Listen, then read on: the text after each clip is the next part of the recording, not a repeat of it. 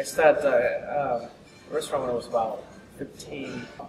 I used to manage restaurants and when I was younger, when I was in college, in Birmingham, Alabama. And I have opportunity to work with a lot of good chefs in Birmingham, Alabama, and then I moved to Vermont. And I also managed a restaurant there. Then after that, I decided to open a restaurant of my own.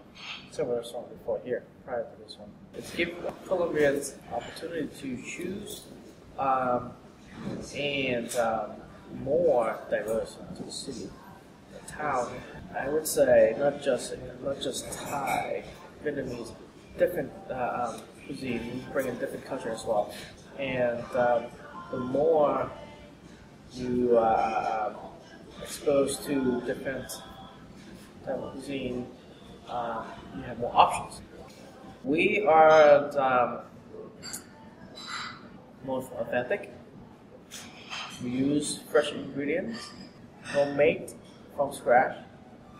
Unlike any other Thai restaurant in town where they store-bought frozen food. Obviously, Thip Thai here in Colombia with a lot more people here. And hopefully it will be one of your favorite restaurants.